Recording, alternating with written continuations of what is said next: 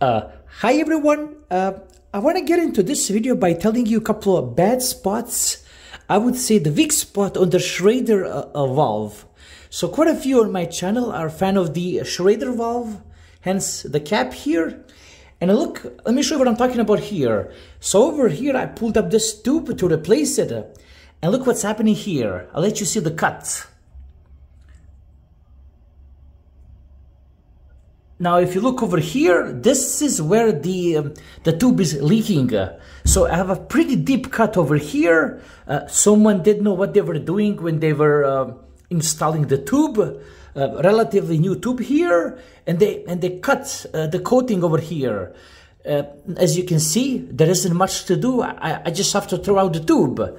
Now, another problem that I see, for you guys that love exposing your bikes in the daylight sun, this coating here will start to chip off.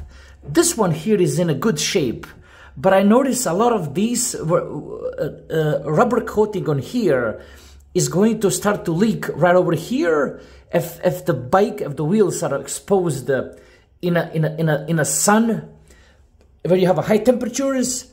Now this one is fine, but I always see the leak right around the valve here as I spray the water. This is the area here where it's gonna leak, right over here where the coating is stopping right here.